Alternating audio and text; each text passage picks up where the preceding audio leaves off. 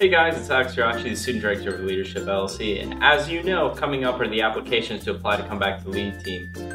In order to come back to LEAD, you need to apply for one of 5 different positions. It's the only way you can come back, and I know it can be a little intimidating knowing which one you want to apply to. I'm going to give you a little bit of information, hopefully get you a little bit more informed.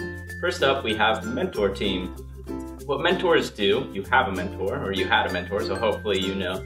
Mentors, they get 7 different freshmen, and they are the buffer to them to acclimate to LEAD and to acclimate to Baylor. You're sort of the first line of defense for them. Anytime they need resources, you'll be there, you'll meet with them weekly. You're just there to be a mentor.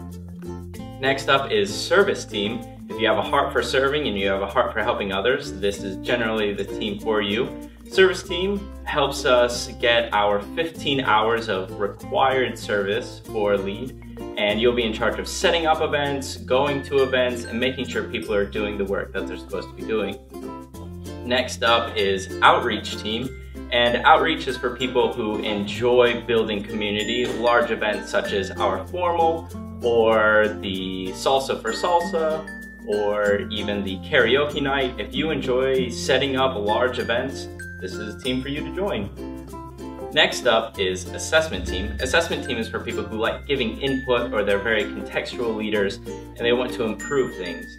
Assessment team is really big for freshmen to be able to communicate with upperclassmen and staff members, and you'll be setting up forums and generally allow feedback to be given to improve our program. Last but not least is communications team. If you're really big on social media, if you like taking pictures, if you like helping me make these videos, then you should join communications team. Really excited to see what team you decide joining, and if you have any questions, feel free to email me. I'm always available. Thanks.